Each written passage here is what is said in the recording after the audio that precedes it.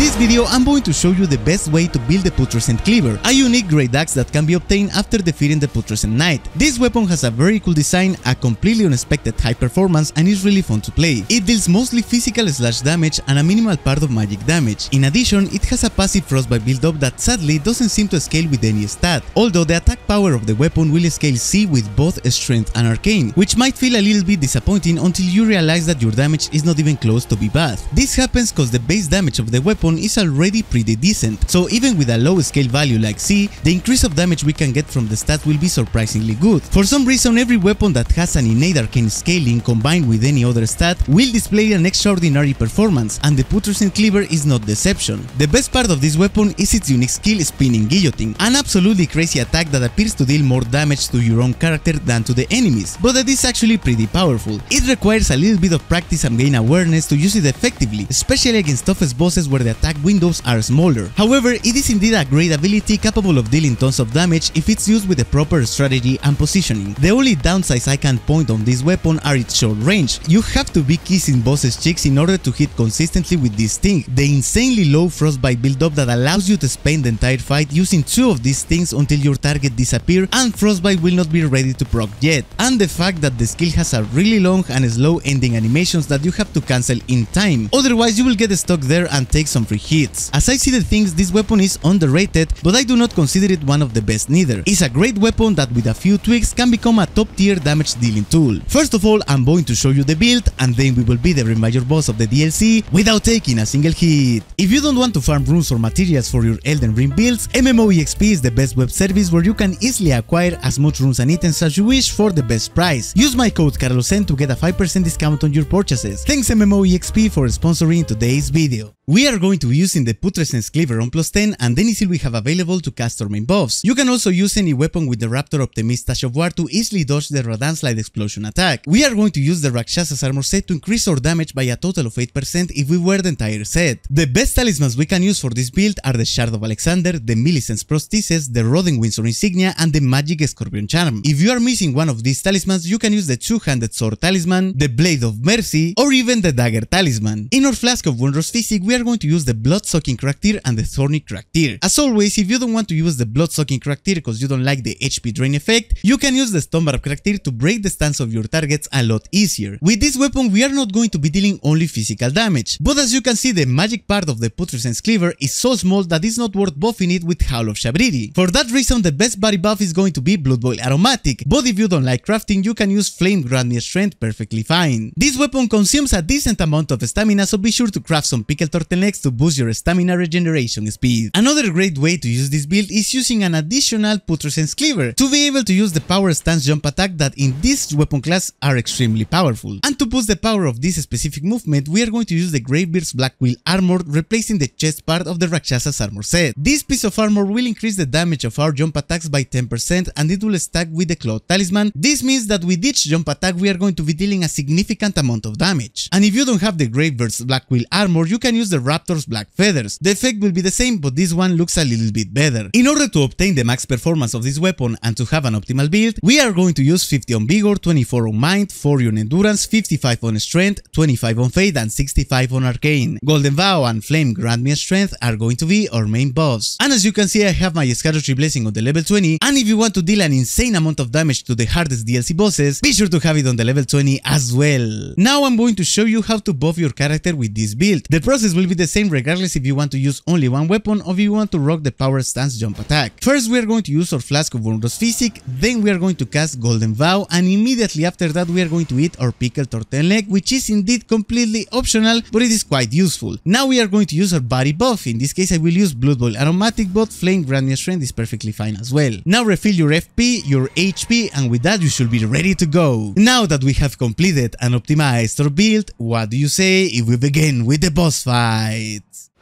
Okay, here we go.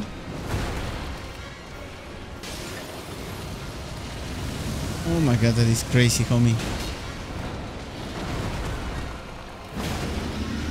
Oh my god. No.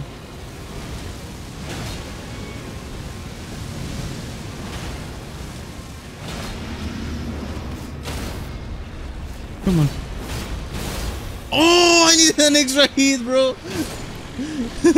Take that one. I'll keep it. I'll keep it. It's amazing. Let's do this.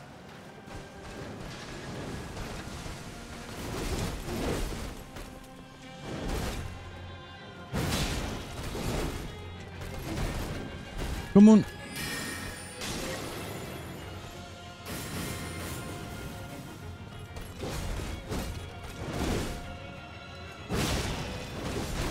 That is nice.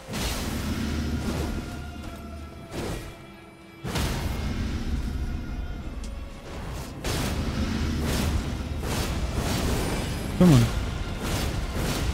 Come on. Oh, let's go, baby! That's what I'm talking about. Come on.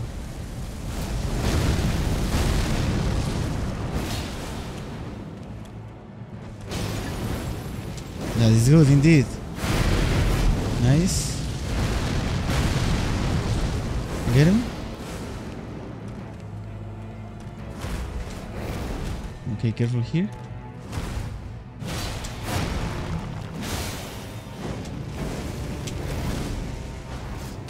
Nice, very good, very good. Let's do this. Come on, wish me luck, baby. Come on.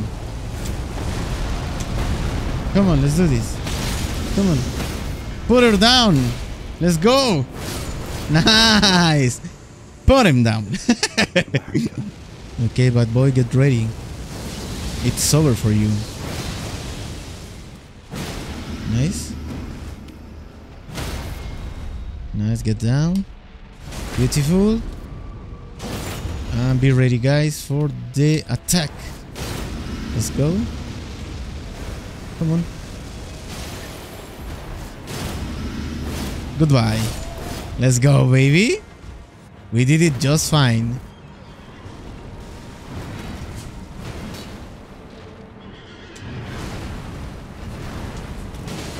That is very good.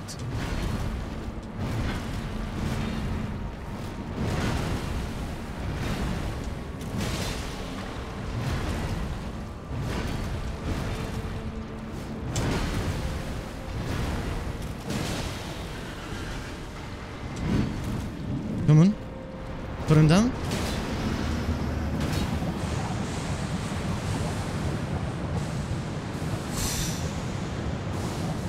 Come on. Come on, baby. Come on, baby. That's what I'm talking about. Let's go. Okay, let's do this, guys.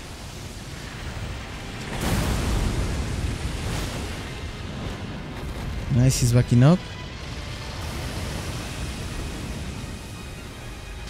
Very nice. No.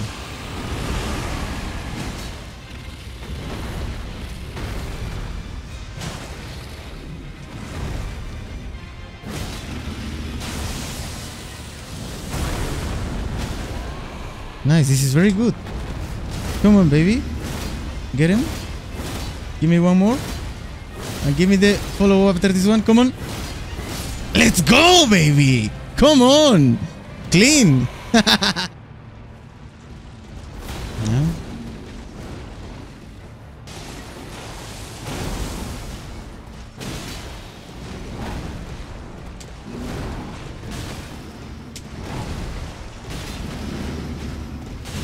Amazing. Oh my god, careful there.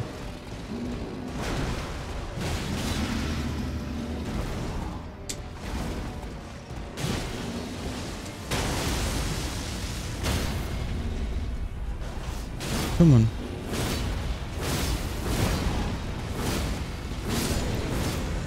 Did I won?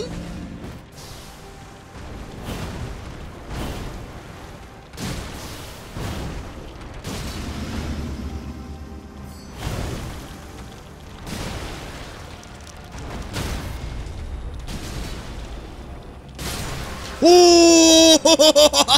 What? Let's see how we do it, guys. Just let's wait for this guy to decide himself. Are you ready, my buddy? Let's go. Nice. Oh, very good. We're going to fight then. Take this. There we go. Nice. Let's go crazy now, guys.